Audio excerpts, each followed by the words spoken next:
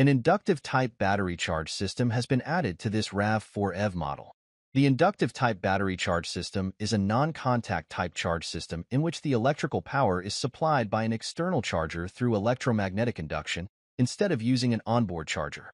The battery ECU establishes wireless communication between the antennas that are built into the charge port and the paddle and controls the charging power. The charge port is located in the front grille, and it is opened by operating the opener switch located in the center console.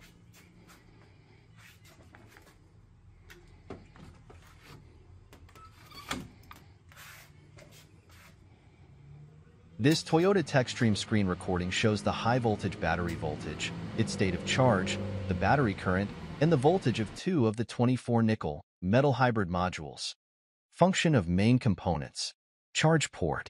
The charge port is magnetically coupled to the battery charger's paddle and receives electric power through electromagnetic induction.